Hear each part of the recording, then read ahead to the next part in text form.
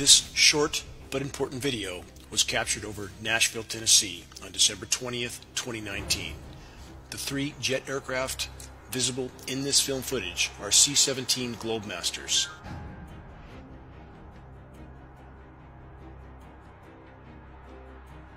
The only entities that possess these aircraft, C-17s, are military.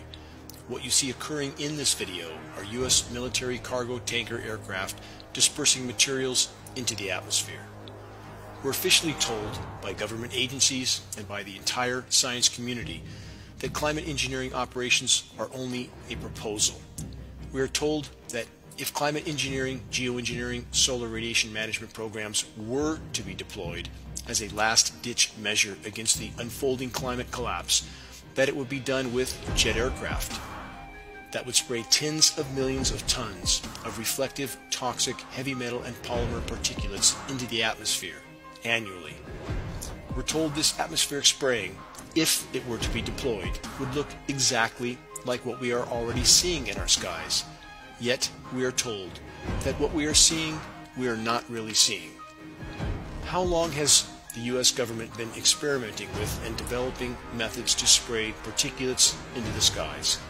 For nearly 100 years. As this patent for artificial cloud creation from the 1920s reveals, and as the nearly 100-year-old biplane spraying demonstration makes clear. Even now, as our skies are so often crisscrossed with lingering, expanding emissions from jet aircraft geoengineering dispersions, sometimes covering the entire horizon, we're emphatically told by all official sources that climate engineering operations are, as stated earlier, only a proposal, and that anyone who says otherwise is a, quote, conspiracy theorist. Question: what are we to believe? The official lies pushed on us by an ever more desperate power structure, or what we can see with our own eyes? The ongoing global climate engineering, solar radiation management operations are nothing short of weather and biological warfare against completely unsuspecting populations all over the world. We are told geoengineering programs are our last hope to slow down the unfolding climate collapse.